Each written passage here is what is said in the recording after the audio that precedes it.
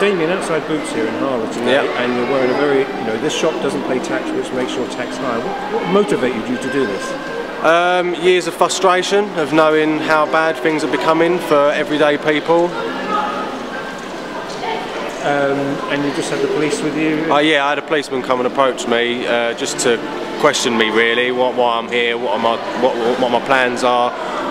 But he was really understanding, which was more than what I'd hoped for, because I actually thought that I might get arrested today, but I was more than prepared. That's why I don't on a Saturday. But he was very understanding. So yeah, we had a conversation. He asked me for my details. I declined because I'm not legally obliged to give him my details unless I've actually committed a crime or suspected of committing a crime. So yeah, he was understanding. He's gone on his way, and yeah, I'm still here.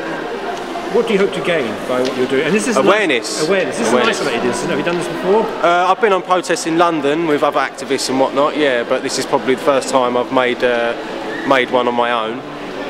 I've just interviewed a Labour candidate for a by-election in a ward here in Harlow. Mark Paul, do you sympathise with any of the mainstream parties? To be honest with you, I don't really have any confidence in our current political system. I think that it's flawed, and unless we change the system itself, then it's going to continue to affect the people at the bottom.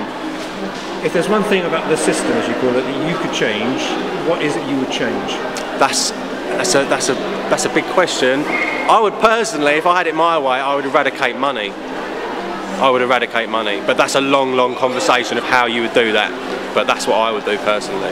I mean, there's a thing called the Venus Project. I don't know whether you've heard of it, which is really interesting. It's something definitely to look into for people looking for alternative methods of surviving, living. And come May the 7th this year, do you think people should vote? I think people should do what's right for them. I'm not going to tell people to vote, I'm not going to tell people not to vote. It's not my place, it's their place.